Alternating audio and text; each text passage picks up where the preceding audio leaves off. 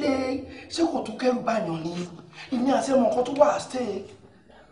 Kí ló dé tó ń sọ̀rọ̀ báyìí? Ọlọ́run má jẹ́ aríláburú kí gbogbo ẹ̀kọ́ tiẹ̀ lọ mú kó fọ́ pátápátá. Oh, don't talk about that. Nǹkan ó pé nǹkan tá a fẹ́ ṣe yìí, it will actually help our empire from sinking. It should. I hope so. And I pray so. It should. You know, I know, it may not be my dear to you want to try it. You see, it was the first cryptocurrency to be created. I need to even know more. It's on, yes. Okay. No. Thank you, darling. Yahoo. Thank you.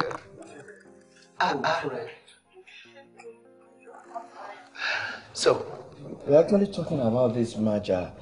You don't know me, but we should help us because still batty law favor Wabai. Honestly speaking, we're in trouble. Kola, you worried. For real. Stop being paranoid. You don't have to. You see, that bit they're talking about, I think it is similar to the bit in computer programming. So, I just pray it works. Yes, because ẹnu tó ti ń jẹ ẹran tó ti ń jẹ bọ̀kọ̀tọ̀ Ọlọ́run má jẹ́ kó padà wá jẹ ṣáwá kó má padà wá jẹ egungun. Àmín. Stop being paranoid. Ìdílé ó easy kéèyàn gun òkè àti dúró lókè ló le jù. Ó ló le jù. Tí nǹkan bá fọ́ ọ̀tá mi lè kú. Ìgbà wo ló fẹ́ kéde tuntun báyìí? Owó ìwọ ló mọ̀ kí màá lè dúró lóúnjẹ kò kílẹ̀. Oluchi! Oluchi!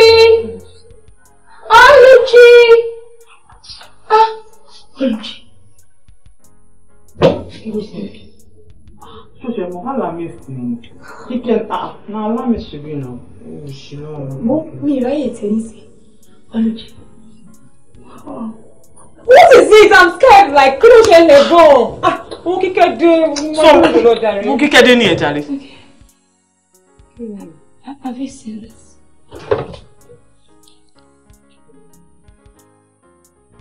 I'm certain you both remember her. I already told them we won't be able to make it. Oh, okay.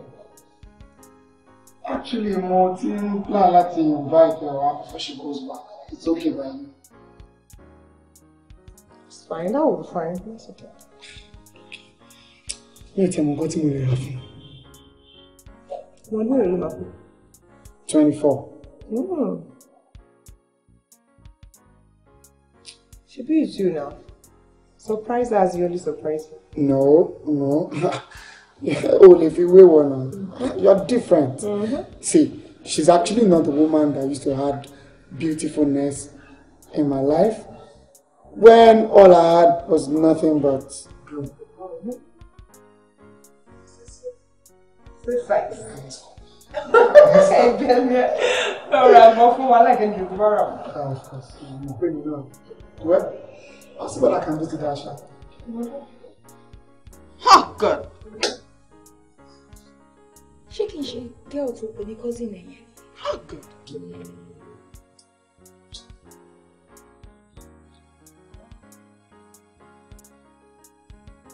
Dele, ó ṣe máa mú news bẹ́ẹ̀ wá báyìí.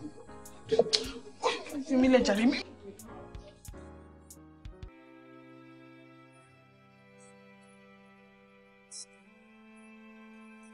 I pray it works. Me too. See, relax. Please. Dr. Goke is seriously complaining that your BP has been fluctuating these days. I'm relaxed. No, you're not. I mean, how do you expect me to stay sane when you act this way? Abimbola, I'm losing investors. I know. It's as if the entire world is just passing me by. Kola, it is not. Friends are deserting me. I'm surprised that you are surprised at that. What do you mean? Because the world only pampers you when your hand is coated with what they can lick from. See, as for me, I am here for you. Come rain, come sun. Thank you, I appreciate it. Please don't leave me. I'm losing my companies. I'm going bankrupt. Relax. I don't want to lose my company and I don't want to lose... Ola, you won't lose anything. Calm down. I believe you.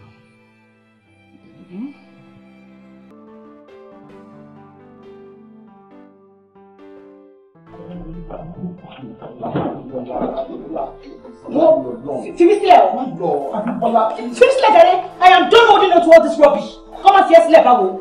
I promise you will survive this. Survive what? And I'll take care of you. How? Have you even taken good care of yourself? So what are you? To tell me, okay, Womi la toke Dele.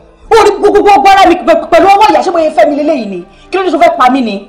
Mo stress out láti take care ọmọ méjì. Mo tún máa ṣe wàhálà lọ́tún lọ́sì láti wá bá ṣe máa jẹun. Kí ló dé tó fẹ́ pa mí ni? Abímbọ́lá fúngbà díẹ̀ ni. Ìgbà díẹ̀ ni kí ni? Fúngbà díẹ̀ ni mo bẹ̀ torí ọ̀dọ̀ Abímbọ́lá máa jẹun ní bẹ̀. Mo fọlọ́ ọ̀bà bẹ́ẹ̀ bẹ́ẹ̀ kì í. Ṣọ́ ara ẹ̀ o.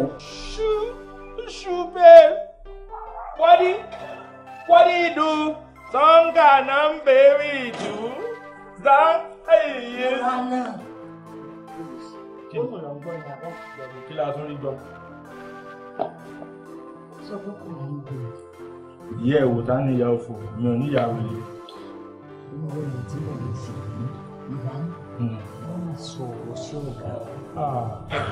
Wọ́n sọ kí nípa sí ọ̀gá ọ̀gá kí ìwé ọ̀rọ̀ ní ìjẹun.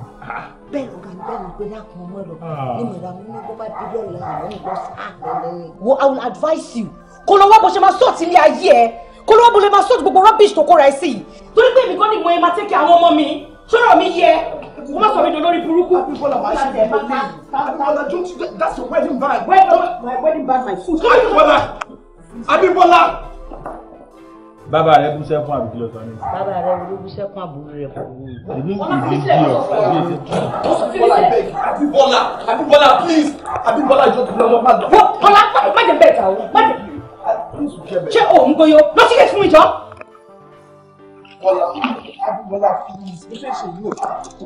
Abímbọ́lá, please. Wo ṣọ́ ara ẹ o, ṣọ́ ara ẹ o.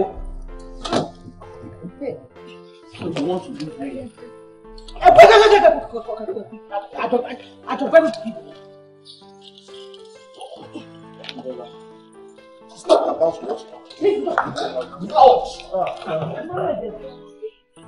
Wọ́n ní kò sí kẹ́sì ẹ fún mi. Kàrá ẹ̀kún mi. Lọ, àyíwọ́ fún kìíní. Ayé nǹkan wà lára ẹ̀ ni. Ọmọ ẹ rọra máa ń. Ẹ lọ fọ́fọ́ ara lè yín kọ́ rọra.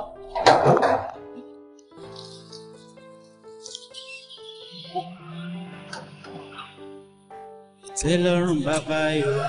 Má kú ọ̀bẹ. Ìtẹ́lọ́rùn bàbá yọ. Mọ́mí. Ìtẹ́lọ́rùn lóòótọ́.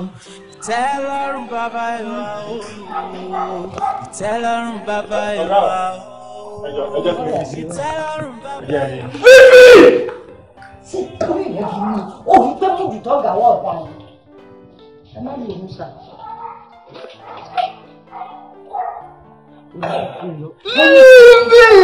Wọ́n ń gbà tá a ti dán lólobó pé ìjọ ṣẹlẹ̀ ni tó wọ́n ń wò bí ọ̀dẹ̀. Ayé níkà.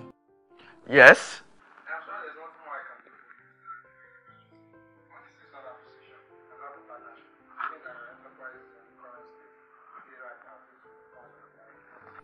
Who told you that?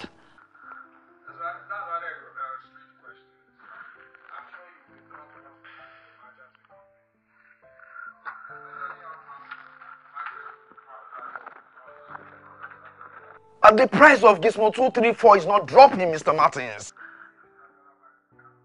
Hello? Hello?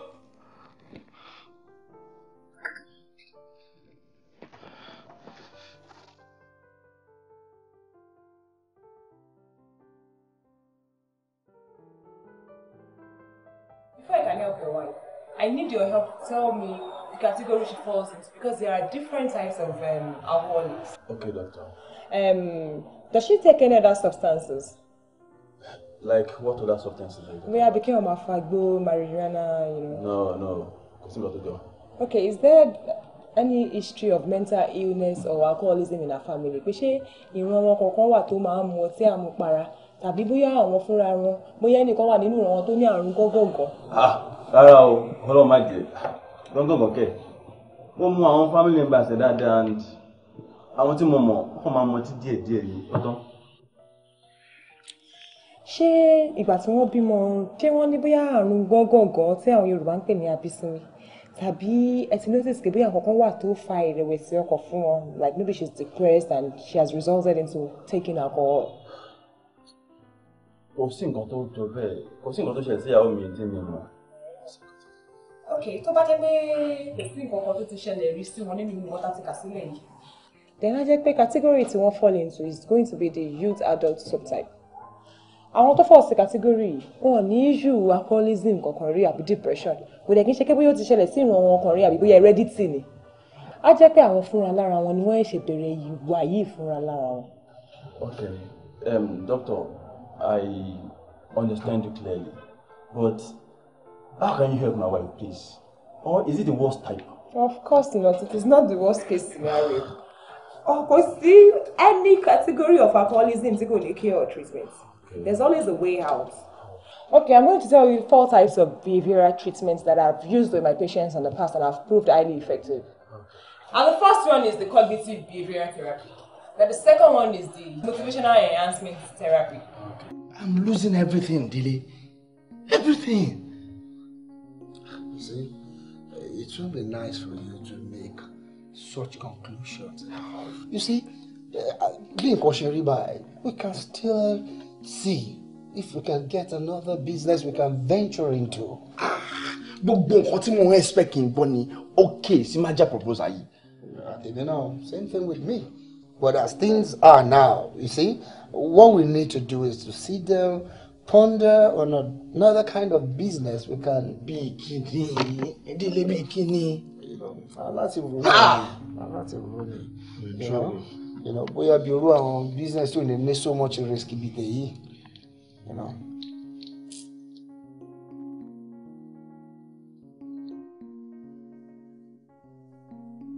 Hey! What is it?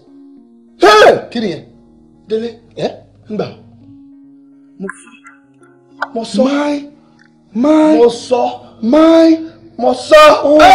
No. Tèmi ti bá mi. Am I not in problem? No. You see what I'm talking about now? Jotini.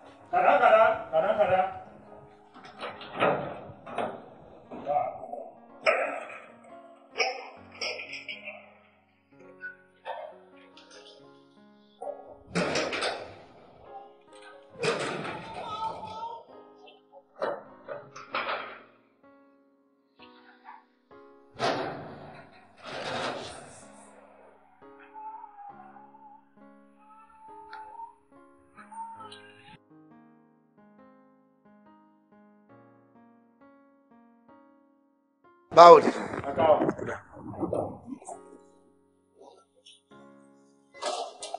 Ẹ pẹ̀lẹ́ madam. Yes. Ọ̀gá yín kọ́. Ọ̀gá. Ọ̀gá. Ẹ má bínú ayé ni o, ayé ní kàgan. Ọ̀gá gangan.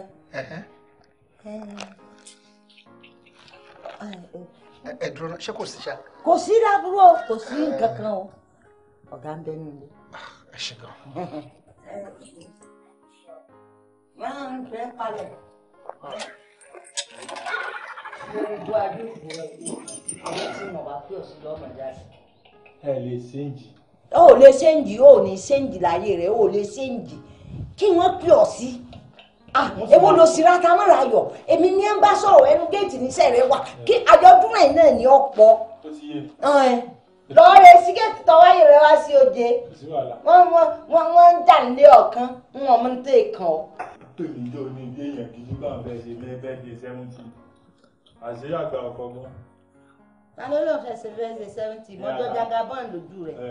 Aláàfin Ọ̀yọ́, àánú yóò ṣe mí. Náà nù ara ń tè fi yónú. Ọ̀tá yín látò rọ̀ sílẹ̀, ọ̀tún ta yín lálẹ́ mọ́jú àrùn. Sáwọn abẹ́mi sígẹ́ẹ̀tì mọ́ ń lọ́jà. Kí ni sẹ́tà àgbà? Á sì.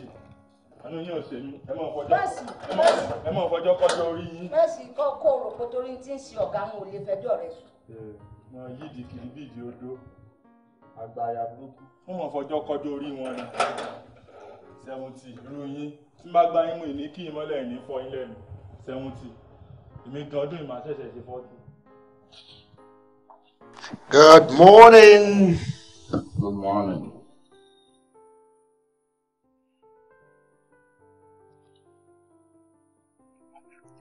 Ola, isn't it too early to smell of booze? Are you going to tell me how I can or cannot smell in my house?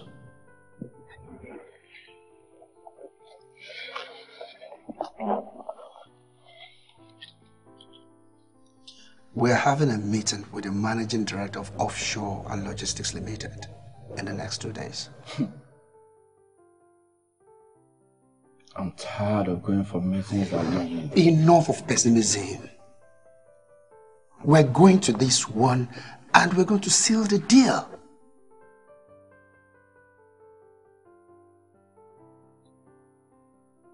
Dalo. Go alone. Kola, kì í ṣiṣẹ́ mi ni. Ilé iṣẹ́ ẹ̀ là ń sọ pa ẹ̀. Ṣé fẹ́ wà kan fún mi?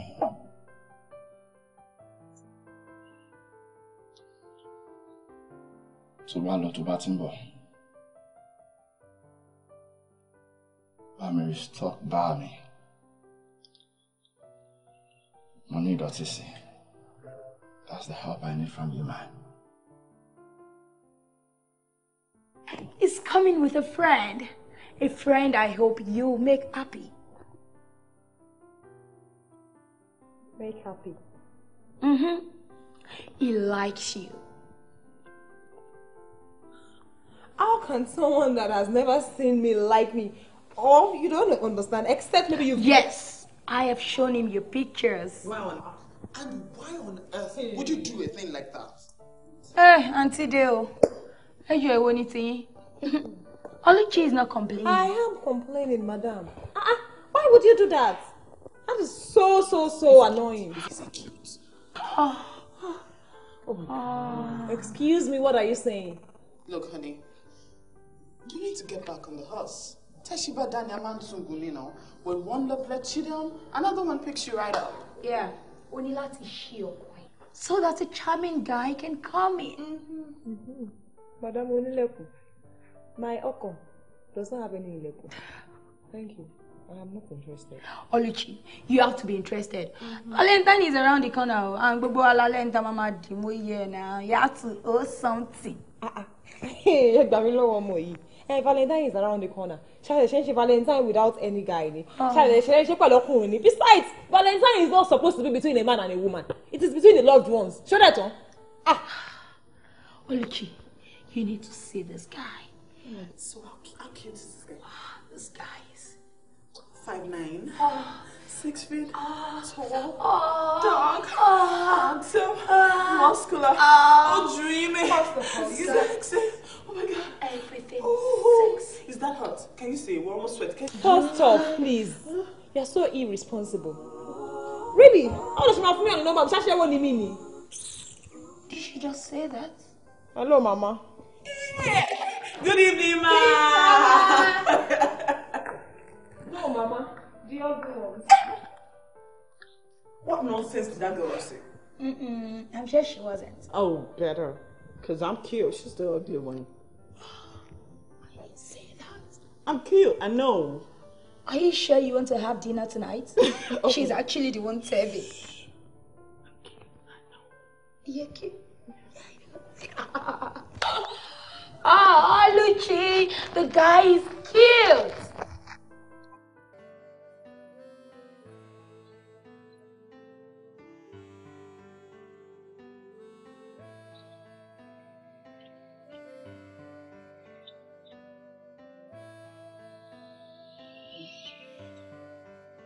Ola.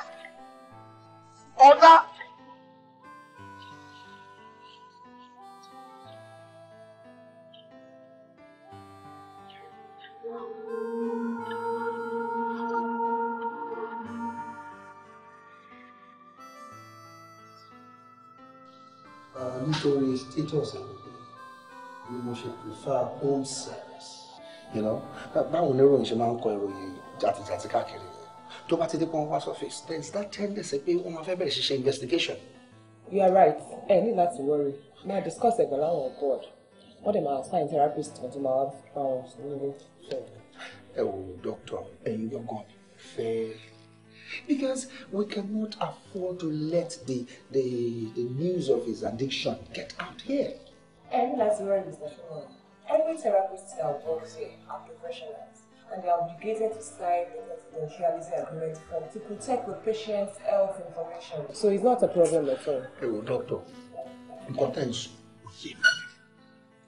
Ṣebí ẹni tó bá fún information, tó bá ó mọ̀ pé ẹni báyìí ló fún information, lẹ́fẹ̀ẹ́ who they responsible. Kó tí mo sọ nìyẹn, that is why I prefer you personally. Ẹjọ́ tí màá láti ṣe ẹjọ́, please.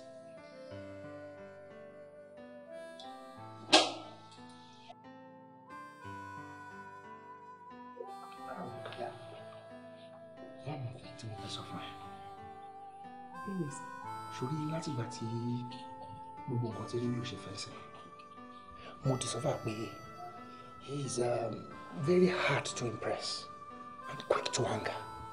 So please, I beg you, you just have to be patient with him. Okay, sir, that's not a problem. All right, thank you. I said I don't want any therapist. I'm fine. Oh, need him, I can see. So tell her to get out of my house. What? One what? So that she can talk as if she's better than me, eh? So that she can talk like some almighty somewhere.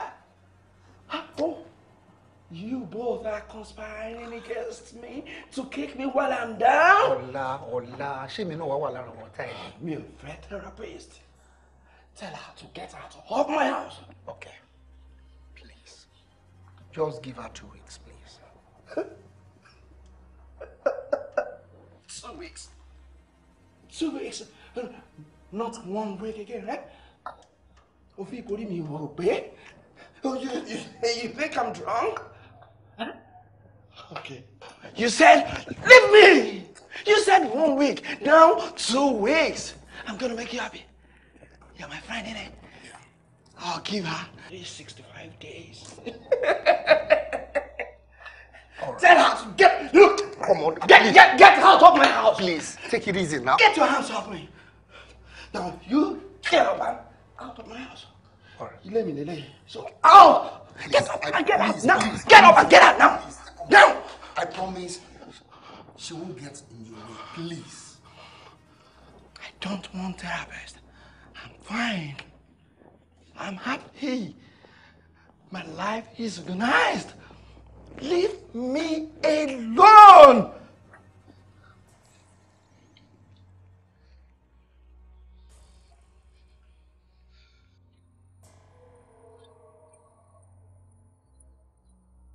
Firstly,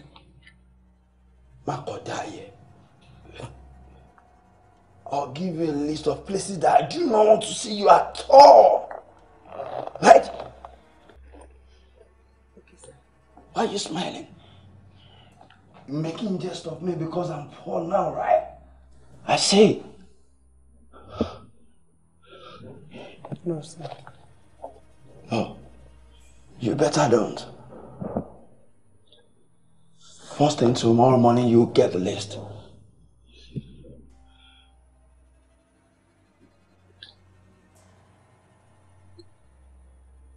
She's just an intruder. And I do not want to be forced to do things that I don't want to do. Including your so-called therapy. Right?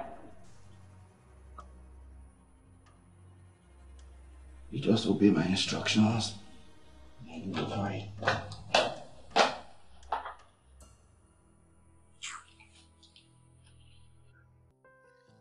Hello, sir. Me, if you be arrangements why my work mọ́. Kí ló dé? Kí ló ṣẹlẹ̀? Wọ́n sọ pé àwọn máa fún mi ní list àwọn ibi tí mo lè dé àti nǹkan tí mo lè fọwọ́ kàn nínú ilé. And if this therapy is going to work, I have to be in charge, sir. Wo má bínú.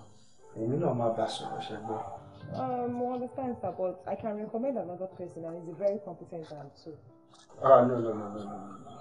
No. You see, I came to you by referral. The doctor Agunobi Oluchi. Mi ò lẹ́nu mi tí mo fẹ́ lò ẹ̀yin náà ni ẹ jọ̀ọ́ máa bá sọ̀rọ̀ á lè ní kàná ìjọsìn. Ẹ ṣé mà ẹ pẹ̀lẹ́. Kí ló ti ṣẹlẹ̀? The doctor therapist yẹn ni. Ọlọ́pàá ìwé náà láǹfọ̀n ní hard time. Ṣé mi ò sọ fún ẹ? Agídí inú ẹ̀ pọ̀. Láṣẹ máa mọ̀ pé lágídí ṣe bọ́ méjì ni. I'm very sure ìfún ẹ ní Remedy àti Akíṣọlá ìfún ẹ ní wọ́n jájẹ.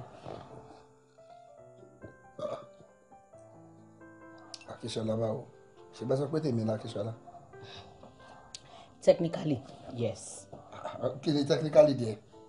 Okay, fine. Akíṣọlá has your blood in his veins. But at the same time, he bears Ola's last name. Okay. All right.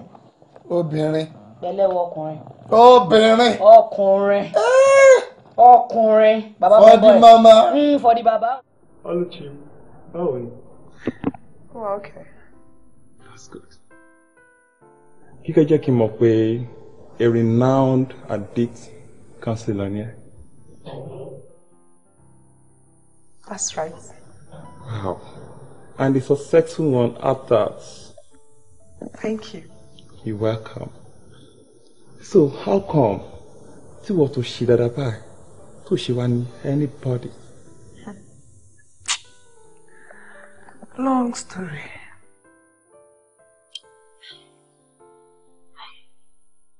Tí mo máa sọ mind mi fún ẹ. You see, if I have you as my girl, you know, as anything mo jọ máa ń jáde pẹ̀lú, you see, àníyé jẹ́ ṣe ara wa. Believe me. Let me ask you a question. When was the last time you got laid?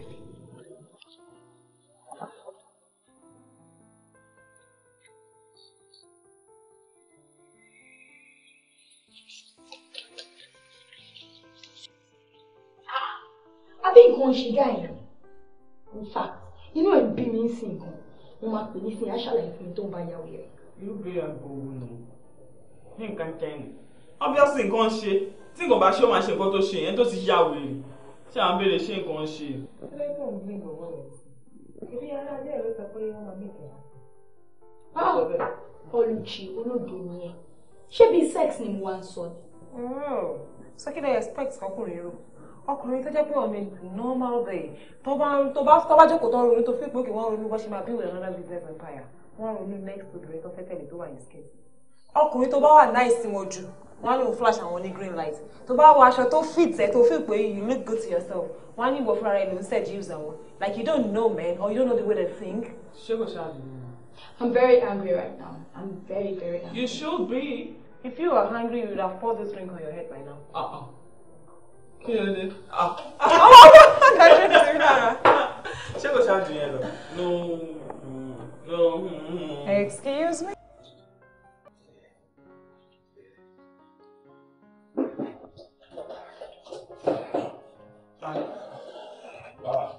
Bọ́ọ̀lù. Ọ̀gbẹ́ni, èmi ò yọ. Múranù. Oúnjẹ ọ̀sán la pè kí ṣàjẹyù o.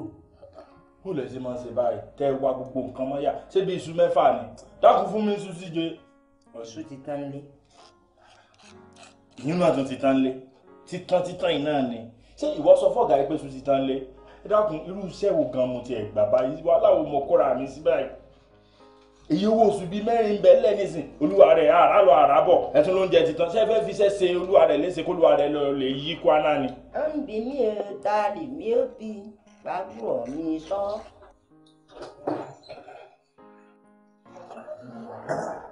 Lẹ́yìn iṣu mẹ́fà ò yọ tó ọkọ lẹ́nu ni. Mo ti gbọ́ tiẹ̀. Ewédú ní tó ti ń gbẹ mọ́lẹ̀. So ó yẹ kí wò kóru ewédú ìyá yẹn àbọ̀ ọmọ kò tọ́gà wà ní ìsinmi. So dáa kí ọ̀gá orí kí wọ́n kàn wárí síláàsì kí wọ́n sì run kí wọ́n sì máa fà iná ni. Kí wọ́n máa fà á fín kí wọ́n máa mú tí wọ́n sọra wọn di lókómọ́tìfù. Ìtọ́rọ̀ kan lọ sọ wọn. Sórí ẹ̀rù ti ń bá yín. Èmi ìtọ́ tó sì mọ́. Èmi máa ń rìn jìnnà nínú ìsìnkí tó tọ̀ kẹ́yìn ọlọ́rẹ̀ tòsí kọ́gà ògbétọ̀ kọ́ lọ́ọ̀rẹ̀ mọ́. Mú ẹni. Mo máa ṣe ti fa fífà mú ẹni. Ọlọ́mọdé mú. Tálọ́mọ ti fi sẹ́yìn. Ta ló kọ́ tí mi kó ní fíríjì? Ta ló kọ́ tí mi kó ní fíríjì? Tèmíládé wọ. Èmi kọ́ ọ̀gá. Ìwọ. Èmi kẹ́tẹ́ mi. Àbúrò rẹ̀ kú mi.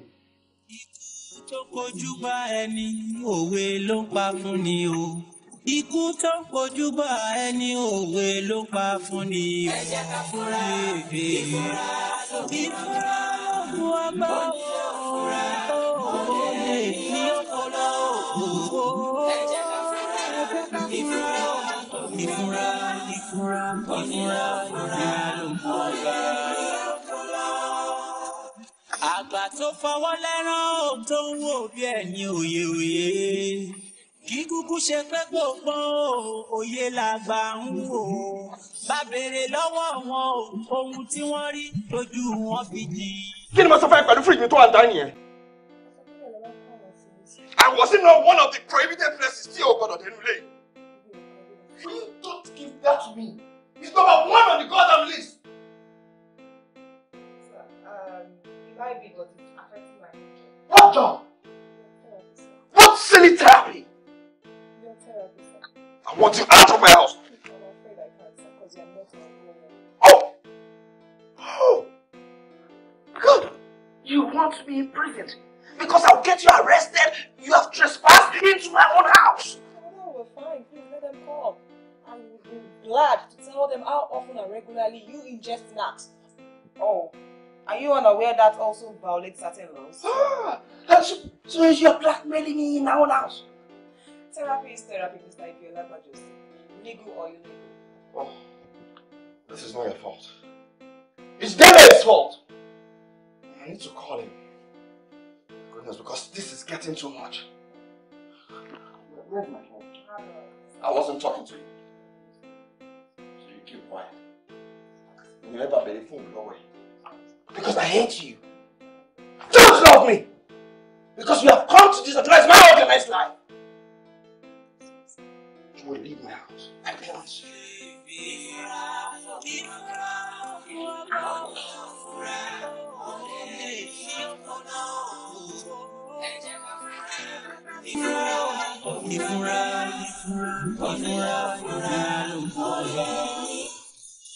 Come and take her out of my house if you don't want a dead therapist's blood on your hands. Calm down. What happened? She took away my booze off my fridge. Oh, it's part of her job. What job? But you told me she's not going to get in my way. Mappy, no. I will tell her not to throw them away. She better not. She better not. We should pariwo. Kola, take it easy now. Who is that? It is I, Dr. Agnobi. Please do not come in. Can I come in, Mr. Afaila Ojo? Do not come in. Dele. Dele. I said don't come in. I had come in. Now, I have just told you, don't come in.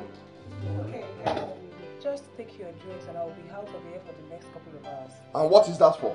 Electric zone. It is meant to help you reduce heavy drinking. I don't want it. Fine, maybe you should call the police then. At least it will be so interesting to tell them how often you take knacks. And who will they believe? I, the therapist with the clean sheet, or you, the addict that refuses to be cured?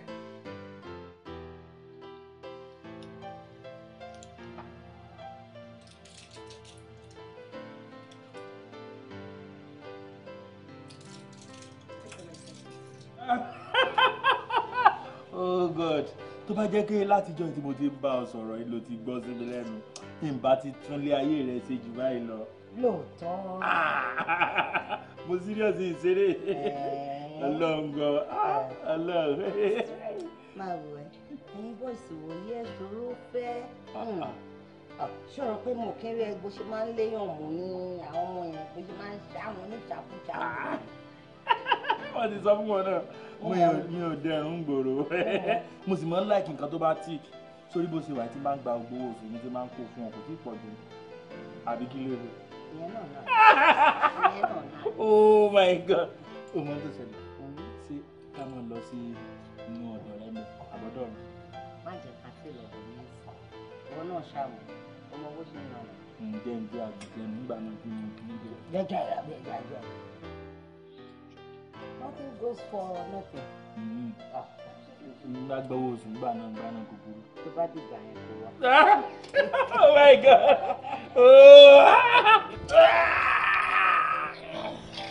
Ṣé ẹ̀sẹ̀ pé wèrè ń bẹ lára rẹ̀? Ṣé ẹ̀sẹ̀ pé ń dí ọ? Mo dáná. Àsálà mọ̀ ńlá. Yé ayé mọ̀ níkà o. Tí mo sì ti wọlé kanlẹ̀ kí ló dé tí ọmọbìnrin yìí lọ tó mọ̀ dí mi lọ́wọ́ kí ló dé tó ń dí mi lọ́wọ́ oríire báyìí. Oríire gbáà ni alọ́ ọyọnu pé fìtẹ́ ọyọnu sáàgbóúnjẹ rẹ lọ́wọ́ mi.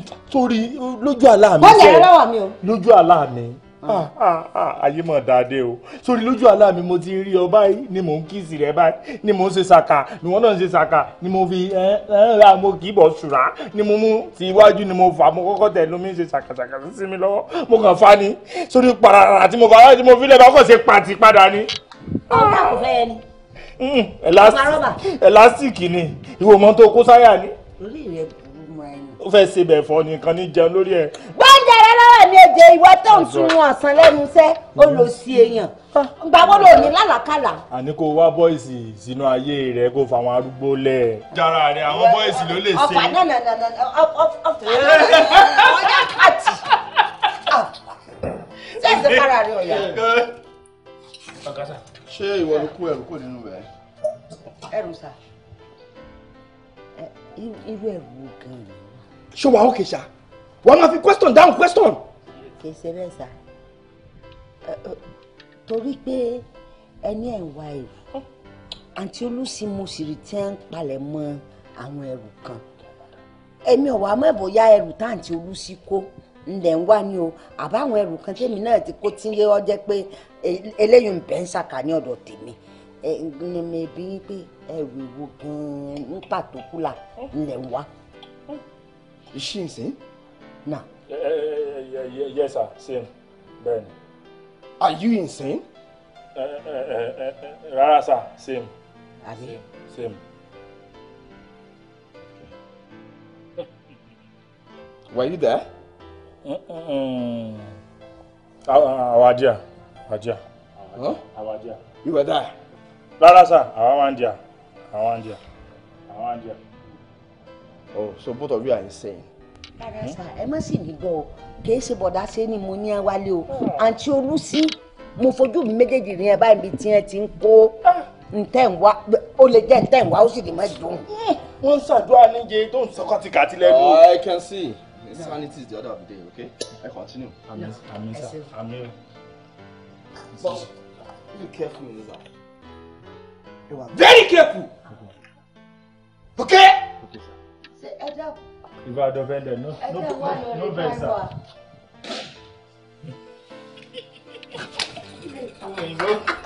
Ọ̀sán gbọ́gbọ́n tí èso mọ́ mi. Ẹ ní fọ́tò ẹ̀sàìdì Awólọ́wọ̀ lé. Jẹ́ kí n kàn kú lẹ́ẹ̀kan. Oríire o. Ọlọ́ọ̀rẹ́ kan àwọn àǹtí rẹ ló kọ ọ̀nà. Ṣé ìsàlẹ̀ Ọ̀yọ́ ni àwa sì wà? You are not supposed to go in there. You are not. You invaded my privacy. Oh, she can't follow up because gladly you must have tell me to take a Oh, so you want to keep blackmailing me in my own house? That's what you want to continue to do? No, I'm only doing my job. What job? So tell you ever worry pé kíkẹ́ ká ẹ mọ́ kọ́dà kan kí n lè fún ẹ lọ́nà pàṣà. Oh, lè fi pé mo lè ṣe. Mi ò sọ pé ẹ lè ṣe àbí ẹ lè ṣe, but in your case I'm quite surprised. Surprised at what? Because mo ti lọ sọ́fíìsì mo ti rí so many plaques about what to grace gbogbo walls ọ́fíìsì and I keep thinking that someone as powerful as you tó lè build empire bẹ́ẹ̀ yẹn tó dẹ̀ wà successful tó yẹn will be so powerless to fight an ordinary addiction. I'm not addicted.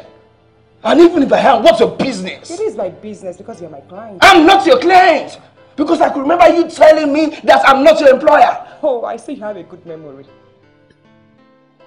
Just stay off me, please. Stay off me.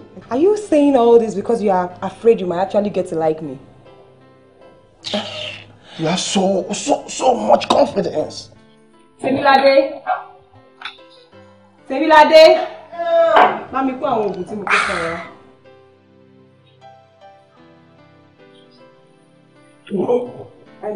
Makimi.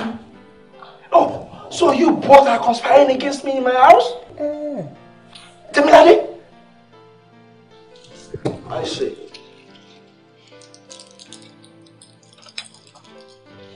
These are camp receipts. They help you maintain abstinence from alcohol addiction. Take them, please. I will come. Oh, yeah. Good, man. That's good.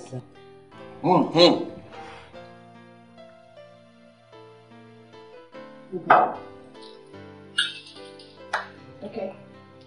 These are the sulfur.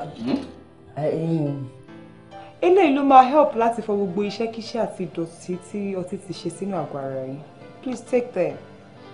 Gbogbo ebi tó máa ń gbé yín nígbà mi, this will prevent all those things. know you can do it. That's good. Very good. Stop patronizing me. Sorry, No. Put it down. Put it down. I've taken your drugs. Put it down. I'm not the one. Strong man. Good man. I'll bring food for you. Stop patronizing me. Just go. Go. Go.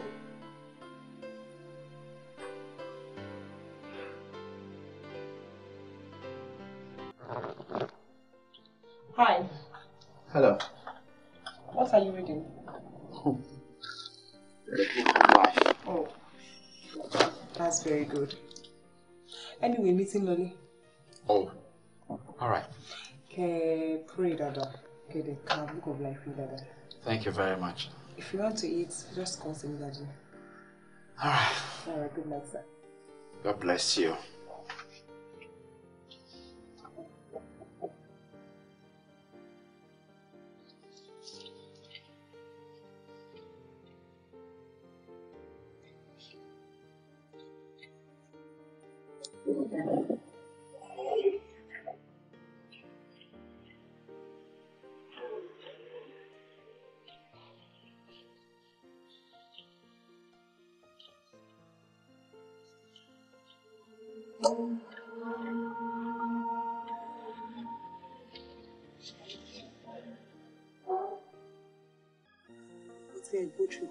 Empire. And I'm sure you had lots of enemies then. Even now, what's our job? I can imagine nǹkan tí gbogbo èèyàn máa sọ. Tí olódì yìí bá kú láti pa pé àìlò àṣìlò egbògi olóró tàbí ọtí àmupara. Think of all the ridiculous headlines that will grace the tabloids. Think of all the shame that will follow the grace. Think of all the ridicules that will befall your son. Tell me, how would anybody rest in peace leaving such a legacy? A brutal fall from grace. A wallow in shame before demise to the merriment of the enemies he has once bested while he was on top of his game. Mr. Ibiola Gbajose, I know your story. I have read about your greatness and triumph while you were still in the industry. I know how you have touched lives of people that crossed your path while you were still in the industry. I know and I strongly believe you can still do that again. I doubt that. Why? Because you had a few falls. I may not have made millions or have my empire crumble beneath my feet, but I can tell you categorically that I have had happiness ripped out of my heart more than a zillion times, and yet I bounced back again! That is because you're a therapist, and healing must be easy for you. No, therapy is my profession. I am human as well. Just 3 weeks ago when I thought my heartbreaks had ceased, I got hit by another one again, and yet I bounced back on my feet. Oh. I'm sorry to hear that. Please don't be, sir. I'm used to bouncing back. Every day I pick myself up and move. And it isn't because I'm unbreakable. I simply hold on to the broken pieces, hoping that one day I find someone to glue them back together. I know I'll rise again, as long as tomorrow comes. Afaila Ojo, Tojobala, Dodoni Mala.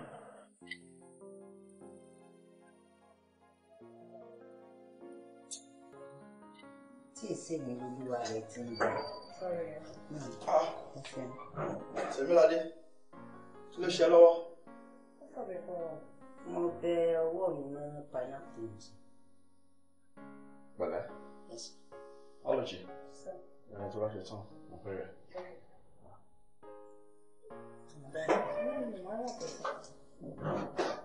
Cook up the so that the blood will stop. Elori, èmi ò taki. Is it taki lele? Lele, you're not the rapper like that. Create bandage. I was going through my email and I found out I have missed a lot of messages.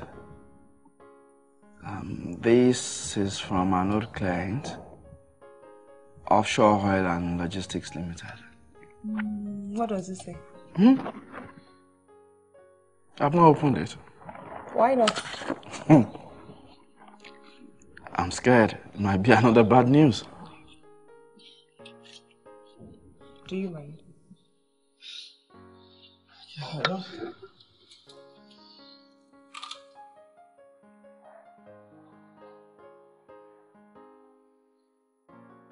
This looks like a good news. Oh yes, it is. It is a good news. Congratulations. Thank you, Oluchi. It is a good news. Oh yes, it is.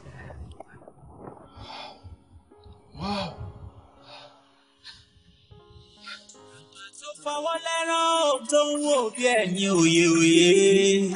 Kí kúkú ṣe pé gbogbo òye làgbà ń wò bá béèrè lọ́wọ́ wọn ohun tí wọ́n rí lójú wọn fi jìn wọ́n rí wí wọ́n rí sọ wọ́n rí rò ìrírí ayé máa lé ìrírí ayé ń bẹ ẹ jẹ́ ká fúnra o ká fúnra o ẹ jẹ́ ká fúnra ìfúnra lóògùn àgbà ẹ jẹ́ fúnra o ẹ jẹ́ fúnra o.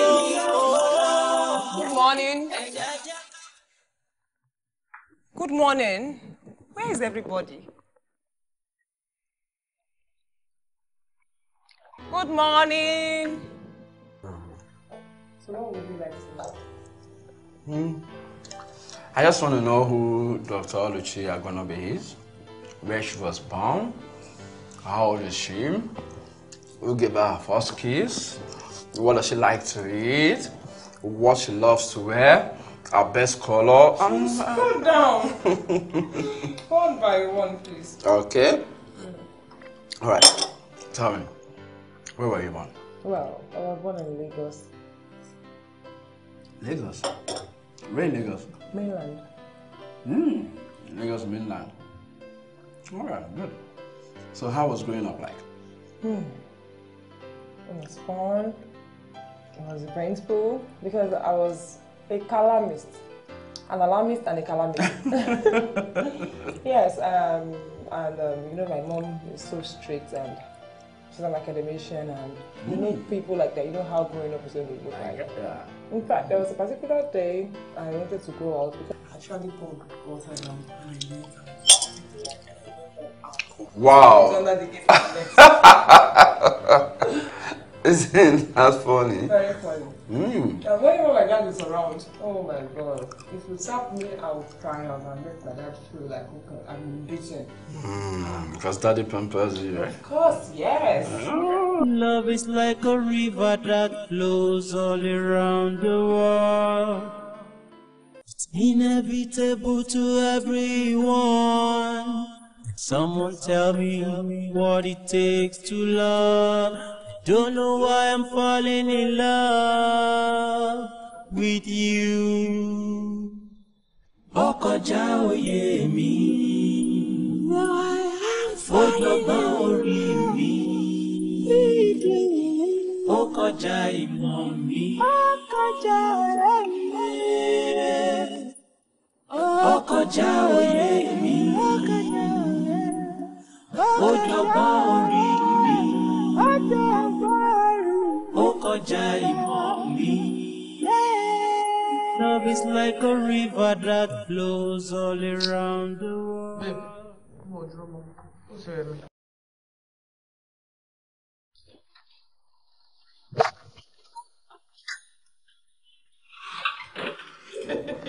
Oluchi, where in God's name are you coming from? The office. What office? We've gone to the office several times. You have us all worried that I can't joke with you by Oh, I'm sorry. I was at a patient's. So was that why you couldn't pick your calls? I'm sorry, I'm not aware my phone rang. Oluchi, coming from you, that is a big surprise. Because I know you love your phone more than your books. Which is a good thing. No, Oluchi, this is not funny. We were worried. Oh, my God. 212 missed calls. Like, guys, I'm so sorry. I didn't know my phone was ringing. I didn't know when it rang. I'm sorry. Were you with a male outpatient? What does that have to do with this? I Are you sleeping with him? God! Am I sleeping with my clients? We will be glad if you are.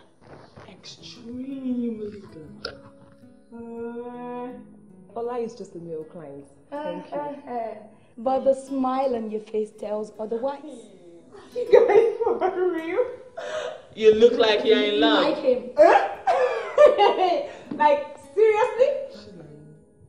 Someone is lying here. She's lying. See, there's just lies smiling everywhere. We're not even listening anymore. I don't want to get. I see love. No, I see love. It's been a great pleasure, sir.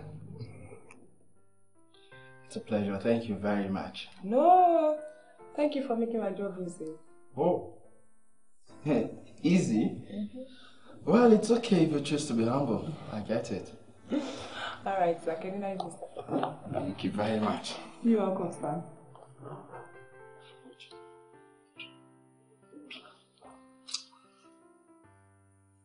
Please stop. Malachi, I want you. No, I can't. Why? Is it because I was a client? No, you won't understand. Let me understand. Please, I want you, Malachi.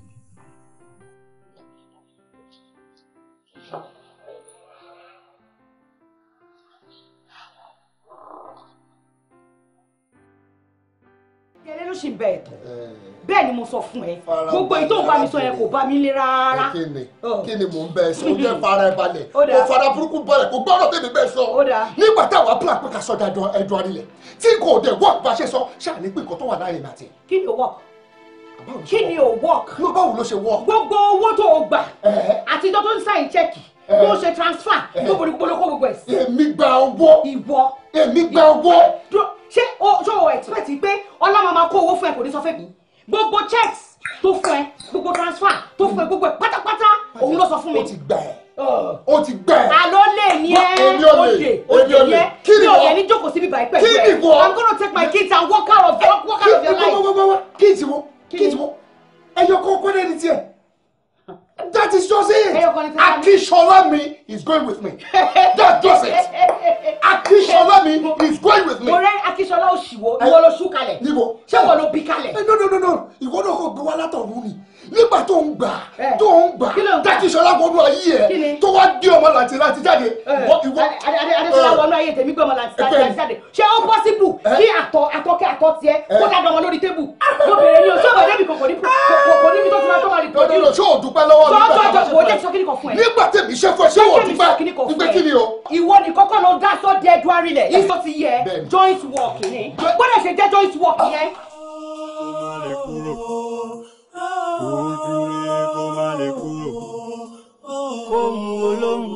Kó máa wù ní, kóhun olóhùn kó máa wù ní, ojú kòkòrò, ó gba ayé kan.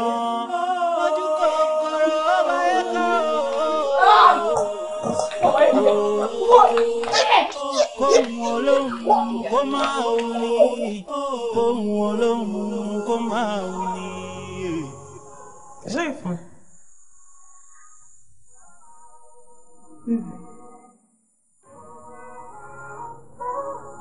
Really?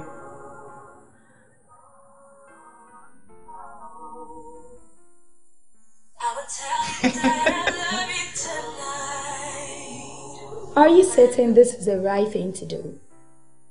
Why are you so scared to try again? It could be different, you know?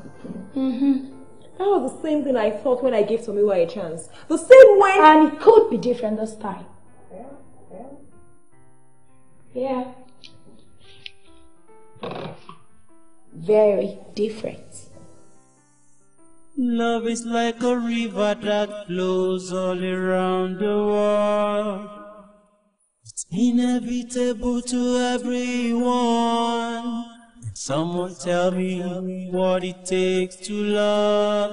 I don't know why I'm falling in love with you.